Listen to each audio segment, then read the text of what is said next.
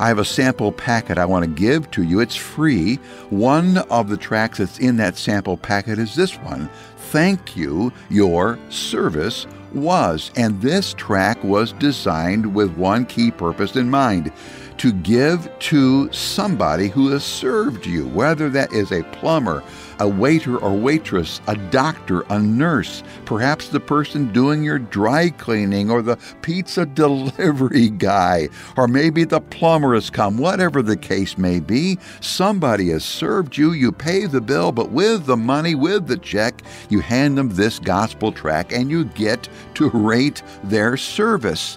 But the top service rating is the greatest service in the world, and you never check that.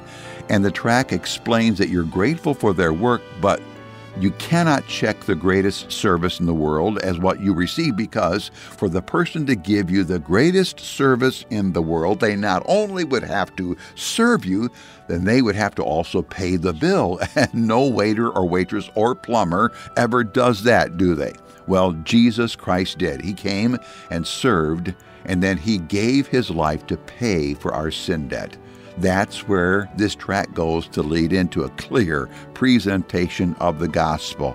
Let me send you this tract as part of that sample packet.